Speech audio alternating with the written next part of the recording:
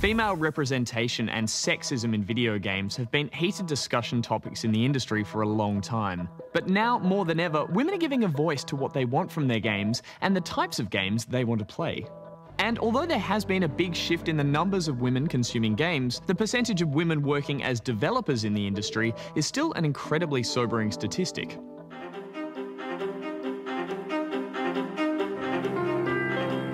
The most recent ABS survey discovered that only 8.7% of Australian games developers are women. And while globally these stats are marginally higher, hovering around 20%, compared to the number of women working in similar creative professions, the video game industry is way behind on the gender balance. It's got a lot to do with our beginnings as a tech industry and how the tech industry became really coded masculine, and then it sort of fed through to game development. If you put in that magnetic card, then can you put in any height that you want? Yeah, the program will accept any height. Now, we put in the same ones that we used on the plotter over here. Women in coding and computer development were huge to begin with. Even the term debug was coined by a woman who literally had to climb into one of the earlier PCs and pull the bugs out of the system. So women have been very tightly interlaced with programming. It was only when home PCs started to being marketed to boys that we saw a drop-off. And then later in the 90s, around about the time first-person shooters started coming out and video games got bloody and violent, very male-orientated, again we saw another drop-off. But women have always been there, a very key and important part. A lot of it's a part of a broader story as well, where there's not enough women participating in STEM, so science, tech, engineering, mathematics. People decide very young on whether or not this is their skills. In the UK, but by the time a young woman is in year 8, it's most likely that she will have been put off technology by a parent or a peer or a teacher. 60. It's got to be forward. Yes, sir. It's really depressing to see the imbalance, not just of enrollments, but of graduates. We start with better numbers. We start with, well, not even, but we start with more women and we graduate fewer. Once something's got it's a vast majority of men, and then everyone knows that, then that can be very intimidating and sort of act as a barrier. In a world that's full of make-believe and changing attitudes. Women aren't going to feel comfortable in a place where men not only dominate the workforce, but dominate the language, the landscape, and the culture. Super Nintendo Entertainment System. And really that started mainly because of that, how games were initially sold and where video games came from. You know what Elliot's gonna do? Jeff too. And who they were most played by, and those were young men. 3, it hooks up to his TV, and Jeff's at his Radio Shack Color Computer 3 playing the newest football game. And when those young men grew up, they became programmers that made games that young men want to play. Well, I only play for the fighting. And that kind of self-perpetuation of that whole cycle has led to build an environment that's not very friendly to women. It's definitely a sort of a risk to take in some ways, to go, yes, I'm a woman and I'm a gamer, and there's often a reaction. Growing up as a girl gamer, the discouraging thing was just the lack of female characters. It wasn't a problem for me so much because at the start we had games like Gauntlet where you had the, the Red Valkyrie. But when we went into the 90s, all of a sudden the female characters dried up. Who is a gamer is still, it's so important to that kind of core group that if you're a girl, you're probably not a gamer in the first place because you don't tick all of these other boxes that we've made up on the spot. You didn't have a Commodore 64, or you don't have a favorite Pokemon, or whatever the criteria is.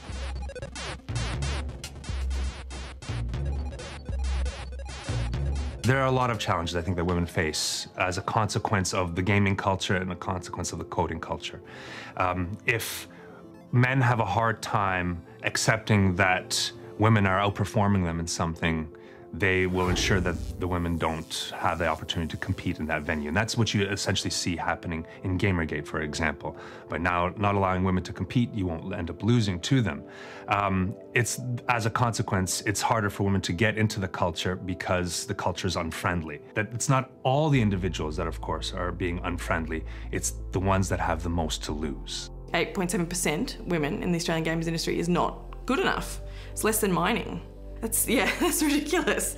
So we really need to have main peak industry bodies standing up and saying, yeah, we've got to do something better about this, because this is not good enough. And when I started to look into the stats and to various different things, and I was trying to figure out, like, how do I help these numbers improve? Because at one point I had thought that the numbers would have just improved over time naturally, but I have realised that actually that's not the case. We need to do a lot more and be a lot more active and vocal. And some of the things that I have put my attention into would be getting involved with education. I was offered a scholarship as a woman coming into programming, and that's why I took it. So that needs to continue.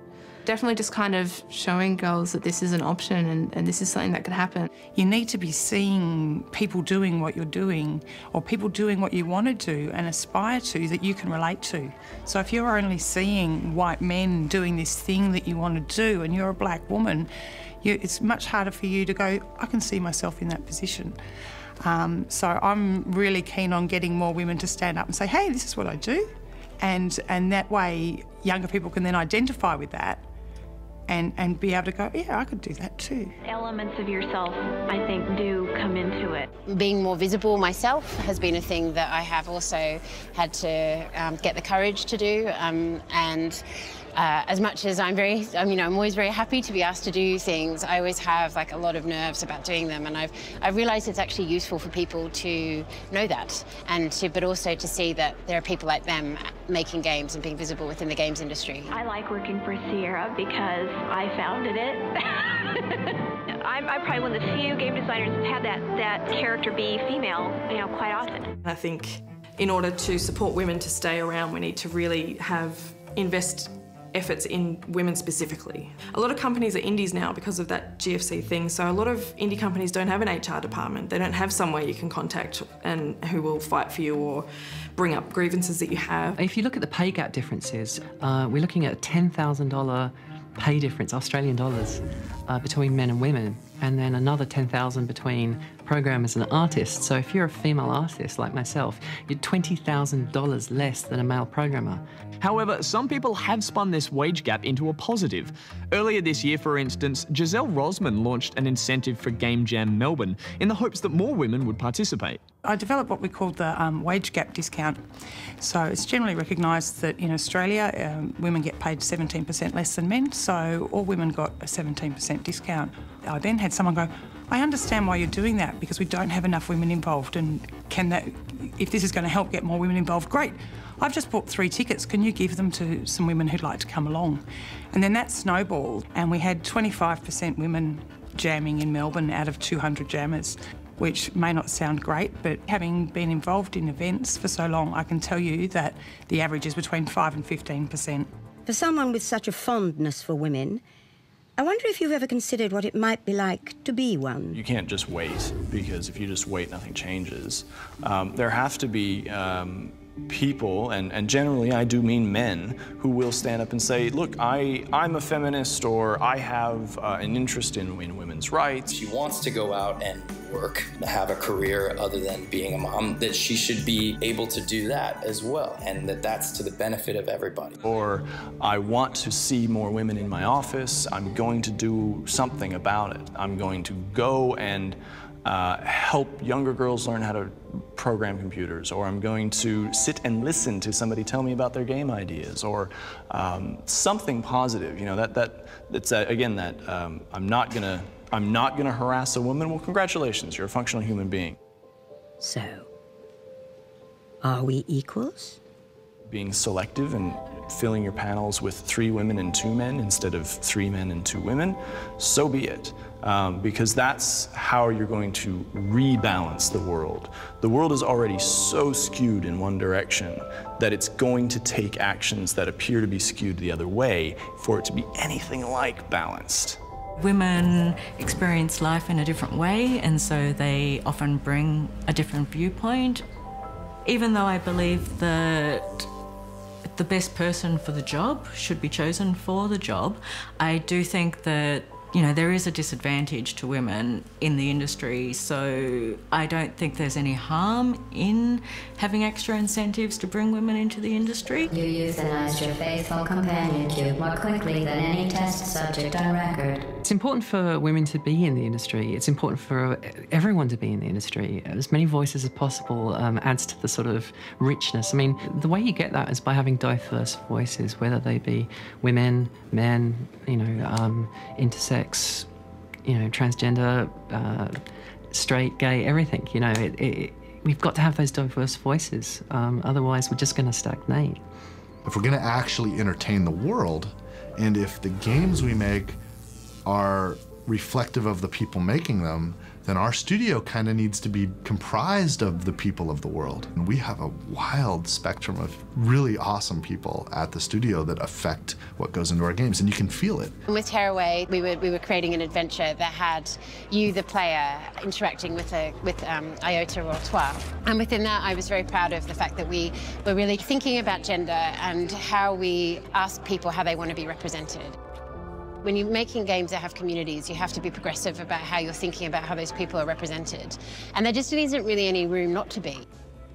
Many voices is good, and once they get over the fear, they'll realise that the more voices we have access to, the better our lives will be, the better our art will be, the better our pastimes will be, the better our friendships will be. The more voices you have access to, the better. Games are going to be telling the stories of the future, like history is going to be like, oh, what games were doing where.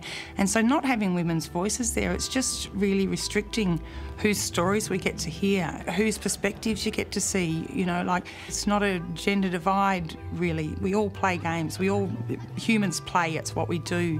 We usually think, oh, men play these kinds of games and women like these kinds of games, and if we let women into the gaming sphere, then it's going to change the kinds of games that we like. It's actually, our researchers actually found that's not the case. What men like and what women like are actually overlap really, really well. If women start developing their own games and playing the games that they want to play, will that change the scene? No, it'll probably just make it friendlier and more open and allow for more diversity. The games that people want will still be there. I have a name.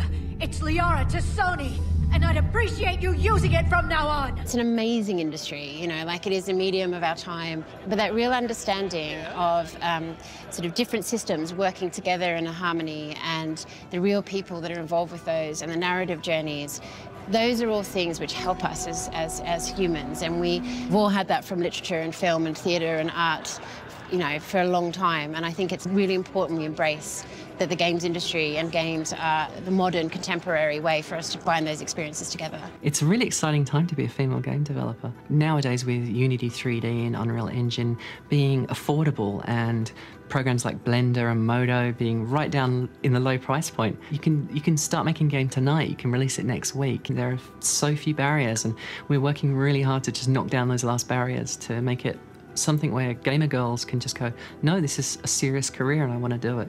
And if women want to make games, make them, because you'll find there's other women out there. You might not have any in your immediate circles, but if you search for them, you'll find them, and then you won't feel so bad. Like when there's 60 women behind you, you feel a lot more comfortable. So make stuff, it's amazing, it's fun.